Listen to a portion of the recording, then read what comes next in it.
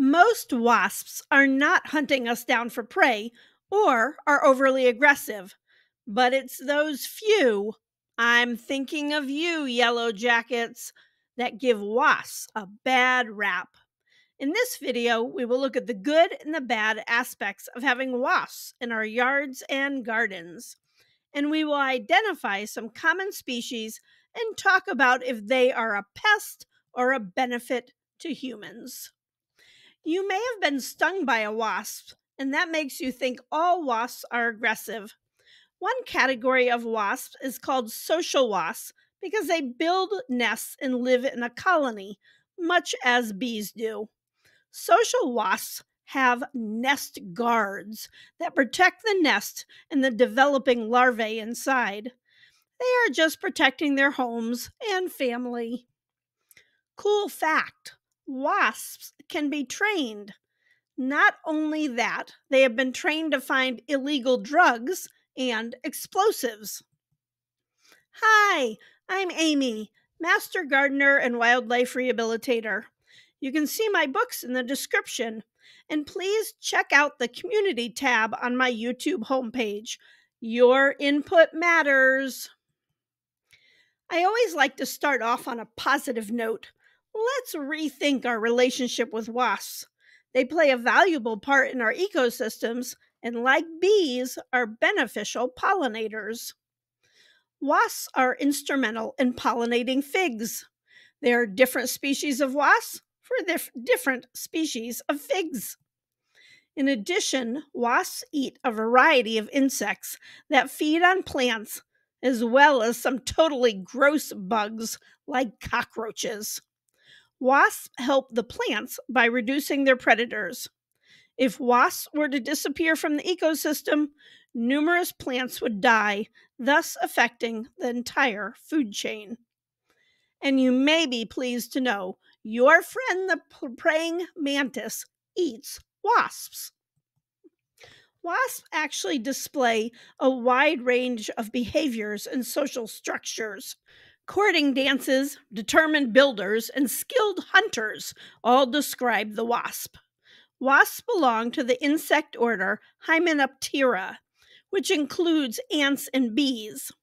This group is broken down into several subcategories to better organize them.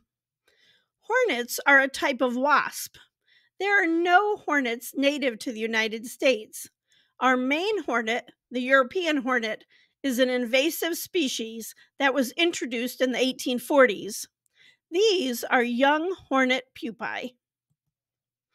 The animal we refer to as the bald-faced hornet is actually in the paper wasp family and is closely related to yellow jackets. Like yellow jackets, they are very territorial and can become aggressive if they perceive their nest is in danger. Wasps are also put in groups by what type of nest they build and their social order. Social nest builders are several generations living and working together to care for the offspring. Yellow jackets and paper wasps are good examples. Nesting style says a lot about whether the wasp reacts aggressively. A social wasp lives cooperatively all together, and they feel the need to protect the community, just like honeybees. Solitary wasps are an individual female who builds their own nest and takes care of their children. There are species of wasps that are non-aggressive and go about their daily lives with little human interaction. She places prey in each section of the nest where she lays an egg. Some solitary females stick around and feed the larvae, and some do not. Wasps go through metamorphosis, just like butterflies and bees. They have 4 stages of development: egg, larvae, pupa, and adult. Male and female wasps mate, and the female stores the sperm in a spermthea. Female wasps determine the sex of the offspring by giving or withholding sperm. If she adds sperm to an egg, it will develop into another female. This is called haplodiploid. Sorry, I could not get that word down. Eggs hatch within a few days. The larvae look like grubs and lack eyes and antennae. Their focus is to eat. They are in the larvae stage for about 2 weeks. Then they make a cocoon. Some stay in the cocoon through the winter, and others come out after reaching pupation, typically about 2 weeks. When they emerge from the cocoon, they often stay in the nest as their exoskeleton hardens. Wasps and bees share many things in common. One big difference is that bees are vegetarians and feed on nectar, pollen, and fruit. Wasps are omnivores and feed on live prey as well as pollen. Check out my video on raising bees. Wasps eat a variety of insects and spiders. Different species of wasps eat different species of insects. So you may find several species of wasps in the same territory. Since they are not competing for food, they are not aggressive towards each other. For instance, the eastern cicada killer wasps not only eats just cicadas, they eat the very specific variety called the dog day cicada. You may have heard of trichogamma wasps or seen them for sale in the gardening store. They are widely used for biological control. The gardener buys the wasps and releases them in their garden to help control pests. Trichogamma wasps eat a variety of pests such as cabbage moth caterpillars, cutworms, codling moth caterpillars, and hornworms. Wasps are diurnal and mostly active during the day. At night, they enter a state of torpor to rest.